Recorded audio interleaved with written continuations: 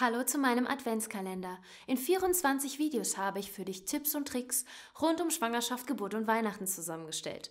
Zusätzlich gibt es Gewinnspiele, kostenlose Hypnosen und vieles mehr. Deshalb lohnt es sich zu abonnieren und die Glocke zu aktivieren, damit du sofort informiert wirst, wenn wir ein neues Türchen öffnen. Heute im 7. Adventskalender-Video möchte ich dir gerne einen wertvollen Wochenbetttipp geben, der dir dabei helfen soll, ein entspanntes Wochenbett zu erleben. Denn vor allem die ersten Tage und Wochen mit Baby sind neu, aufregend und auch ein wenig anstrengend. Hier lohnt es sich, gut vorbereitet zu sein. Ich bin Mama von 2 Kindern, ausgebildete HypnoBirthing- und Babymassage-Kursleiterin, Rückbildungstrainerin, Entspannungstrainerin und Wochenbettcoach. Schön, dass du mein Video anschaust. Mein heutiger Wochenbetttipp für dich: Besorge lieber ein paar Windeln und Feuchttücher zu viel als zu wenig. Gerade beim ersten Baby kann man im Vorhinein schwer abschätzen, wie viele Windeln und auch feuchte Tücher man pro Tag braucht und was man hier für die ersten Tage auf Vorrat haben sollte. Nicht nur bei den Windeln, auch bei den Feuchttüchern gibt es verschiedene Varianten.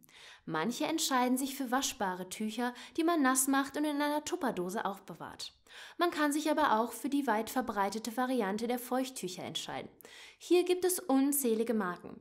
Mein persönlicher Favorit sind die Water Wipes. Die sind richtig nass und damit ist es richtig einfach, den Babypopo sauber zu bekommen. Man kann also mit weniger Tüchern pro Windelwechseln auskommen.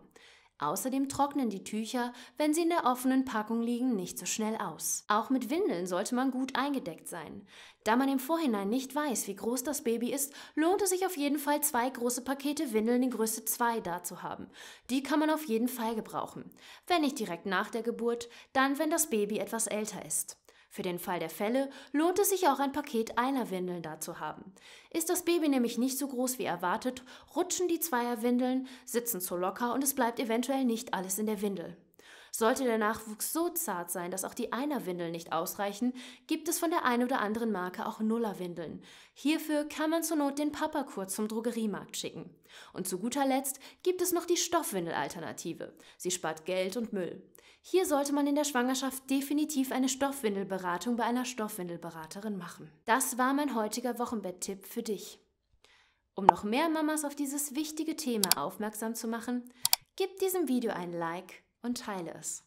Abonniere den Kanal und läute die Glocke, damit du kein neues Video mehr verpasst.